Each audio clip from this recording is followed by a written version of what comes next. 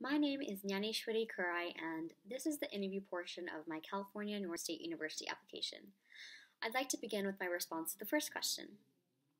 One of the most important things that I've learned in high school is adaptation and self-improvement. The jump from middle school to high school was jarring. I wasn't able to organize myself or my time efficiently. In addition, the disparity of academic rigor between middle school and high school was something that I was not equipped to handle. This led to me neither performing as well as I could have academically, nor learning as much as I wanted to. But reaching that low point allowed me to bounce back through the development of organizational and effective study skills. I learned to prioritize my education and to allocate my time efficiently through planning ahead of time in order to achieve my goals. After getting my bearings in high school and figuring out how to survive, I was able not only to cling on, but to thrive and to pursue knowledge. Self-improvement was a big part of that thriving. I was surrounded by a wonderful community of teachers, friends, and family. What I know about an accelerated college experience is, no matter my stats, my test scores, the extracurriculars I've done, that jump is always going to be jarring. What I'm prepared with is that reality.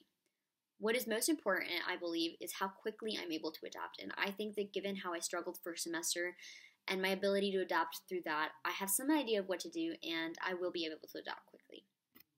I would now like to respond to the second question.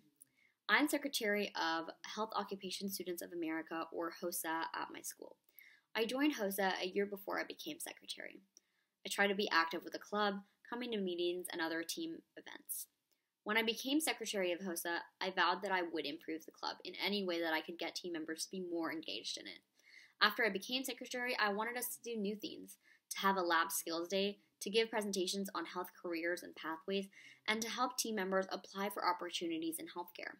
We gauged the team members' interest through a Google form, and we received a positive response to the ideas suggested. Through collaborations with my fellow officers, I was able to inspire change from the top. And we were able to allow these ideas to come to fruition. I began to notice that more people who had signed up began showing up to HOSA meetings and to our presentations. Thus, through HOSA, I was able to learn what it meant to inspire and lead people with fresh new ideas. I will now respond to the third question. The one person who has influenced me the most is my grandmother. Her tremendous work ethic and spirituality inspire me to be a better person every day. Throughout her life, my grandma has always prided herself on working hard regardless of circumstance. At one time, she even worked for 10 years consecutively without a single day off or a holiday. As a result, I strive to follow her example every day. While my struggles may never hold in comparison to hers, I hope to emulate her work ethic to achieve my goals. I am also inspired by my grandma's spirituality. The two of us often had philosophical discussions seated around the dining table about religion and understanding the world around us. These conversations have helped me to grow, provided me with an inner strength, and helped me to develop my emotional intelligence. My grandma has taught me a great deal about myself and the world around me, and thus has defined who I am. I will now respond to question number 8. The bioethical implications of the medical profession are what intrigue me the most about it. The 4 tenets of medical ethics are autonomy, justice, beneficence, and non-maleficence. Autonomy is the patient's ability to make his or her own decisions. Justice is equal access to treatment to all segments of the population. Beneficence is a commitment to making decisions that improve patient well-being. And non-maleficence is to do no harm. These 4 principles, which are at the heart of medicine, intrigue me the most about the field. As patient care is the primary outcome of medicine, it is by definition the most humanist of the sciences.